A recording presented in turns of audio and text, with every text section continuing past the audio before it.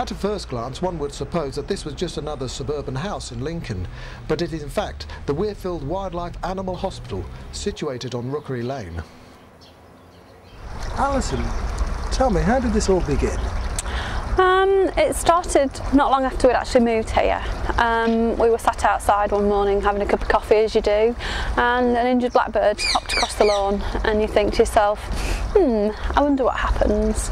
And many years ago I used to play hockey with the Chief Inspector of the RSPCA, and after seeing this blackbird the following day we actually bumped into the RSPCA Chief, and it all started from there really. And we started that year I think with 111 just birds, and last year I think we had just over 2,000 animals as well as birds in.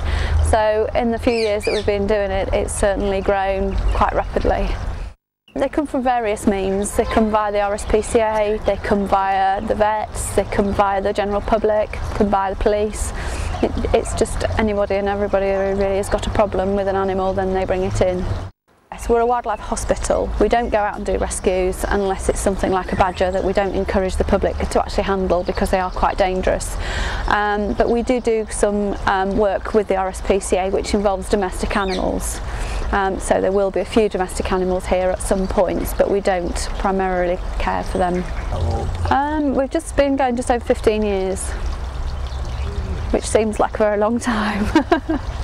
And during this time, obviously, you've built up quite a body of knowledge about wildlife, haven't you? Yes, unfortunately, when we first started, it was trial and error, and anything that didn't work, we tried something else next time.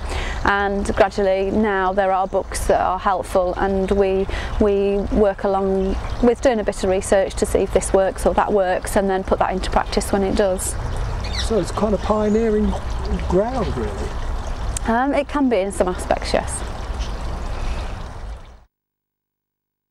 Oh, lovely colour. She's just not sure what to do now.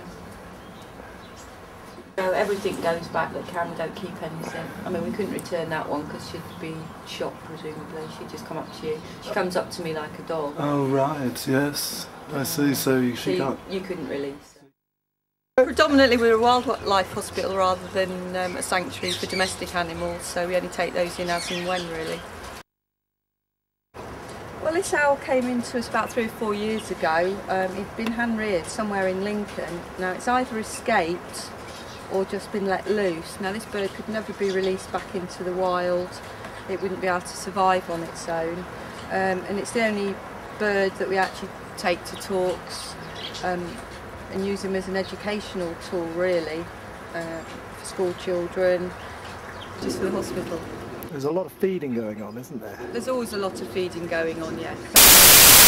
So my employers, Alison and David Townsend, when they're not working full time themselves, all their spare time is actually devoted to the hospital as well. So overall, myself, those two and the committee members seem to spend an awful lot of time doing things just for the hospital. There's a lot of feeding going on, isn't there? There's always a lot of feeding going on, yes. The one thing you can't afford to do is get attached to them. Obviously, the majority of wildlife, when it's brought into us, the fact that it's actually been found either by a member of the public or been brought in by the RSPCA usually means that there's something quite seriously wrong with it in the first instance. So if you get too attached and unfortunately that animal dies, then you're onto a loser really. And also the actual sheer quantity, the sheer volume of animals that we take in every year doesn't really allow you time to get attached. You have to try and be quite dispassionate about everything that comes in. Do your best for it, but like I say, don't get attached at all.